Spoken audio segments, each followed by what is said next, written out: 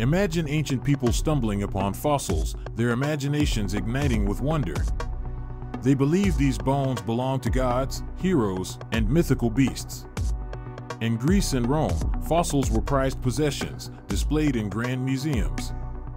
The Mediterranean's landslides revealed massive bones, leading them to think they had found the remains of giants from their legends. Take the skulls of small island dwarf elephants, for instance. They were convinced these belonged to the one-eyed Cyclops. And those Protoceratops skeletons scattered across the Gobi? They were interpreted as griffins, with their frills mistaken for wings, showcasing an early attempt at dinosaur reconstruction. Meanwhile, in China, fossils were seen as the remnants of dragons, perhaps inspired by the skeletons of ancient whales.